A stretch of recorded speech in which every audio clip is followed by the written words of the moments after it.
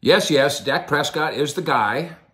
Don't get it twisted, and don't get your underpants in a wad. But the Cowboys said they were going to look at quarterbacks in this draft, and they're telling the truth. And it's not just quarterbacks now who are going to be seventh-round maybes. Mike Fisher reporting from Frisco, home of the Dallas Cowboys. This is the Fishbowl. That is the Star. And inside that building, the phone call has been placed to Zoom meeting for Hendon Hooker, the Tennessee quarterback. SEC alum, just like Dak Prescott. They have that in common. And maybe being Cowboys, they might have in common too.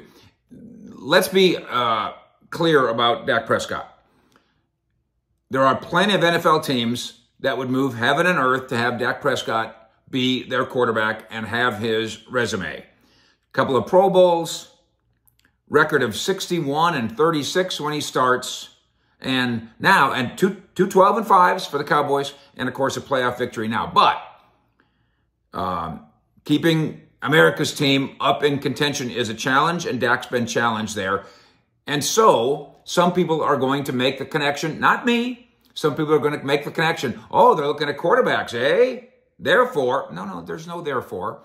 But they said they're going to look at quarterbacks, and there is sense, there's always sense to, if you can strike gold on a quarterback in whatever round, barring creating some sort of a controversy in the building, there is sense to it. Cooper Rush is the backup here, but our friend Calvin Watkins of the Morning News, first to note that there is a new contender entering the picture at the Star, and that is the Tennessee quarterback, Hendon Hooker. Now, I'm going to reiterate, I still think we're talking about TCU Max as the kind of guy that the Cowboys draft in the 6th round. That's what I think. But we know there's 4 quarterbacks that are considered premium in this draft. We know that quarterbacks, once we get closer and closer to draft day and draft night, the opinion of quarterbacks starts to rise. And maybe that will happen with Hooker. But what they've done here, he doesn't have local ties. I don't know if this is a 30 visit or how this counts, frankly.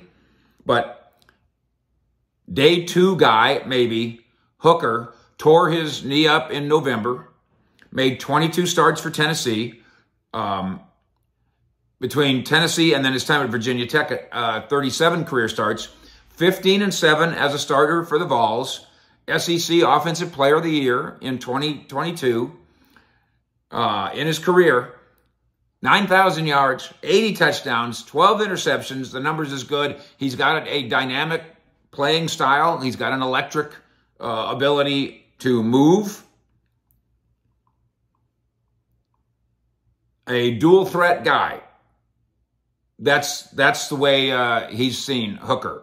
Dallas has made it clear that they have the faith in Dak. This doesn't shake that. The 15 interceptions is problematic, but none of this shakes that. Drafting a quarterback, especially one who's not immediately suited, fits here in terms of avoiding the controversy part of this thing, because Hooker's got to do some rehab on his knee. That's probably going to affect his draft status. There's other teams that might want to draft Hooker and say, let's play him right away, maybe. That's not going to happen in Dallas, obviously, with Dak, and it's not going to happen because of the knee situation. Cowboys have the 26th pick. They have the 58th pick. They have the 90th pick, and they have Dak, and they want another guy. And they have just zoomed to the Tennessee quarterback, Hooker. More on what's going on inside the Star coming up. Fish at 6 tonight live. Join us then.